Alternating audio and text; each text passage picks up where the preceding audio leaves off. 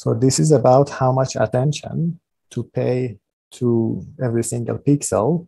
The next one, squeeze and excitation, is about how much attention to pay to every single channel. So the previous paper was paying attention across height and width. This one is paying attention across channels. And then this was an assignment for you to watch the video. So I'm not gonna redo that because you can just watch that.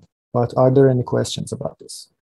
One cool thing about attention is that you can actually visualize it. The previous one, we visualized it. And here you can actually visualize in terms of your channels. These are your channels. It's a single, it's going to give you a function basically, because for each one of these channels, you know the corresponding color. And that's what we are plotting here. So this axis is the corresponding color, which is going to be from 0 to 1. And this other axis is the number of rows.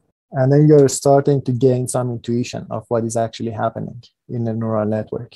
Earlier on in your layers, in early layers, closer to your image, there is not much discrimination between a goldfish, a pike, a plane, a cliff, or the average of everything else. There is not much difference. The plots are on top of each other.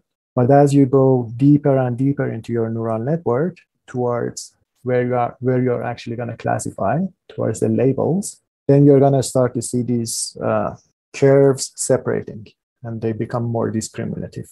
So the features that you learn initially in your neural network, they're going to be generic features. But as you get closer to the end of your neural network, your features are going to become more discriminative, and they're going to become task dependent. Good for classification.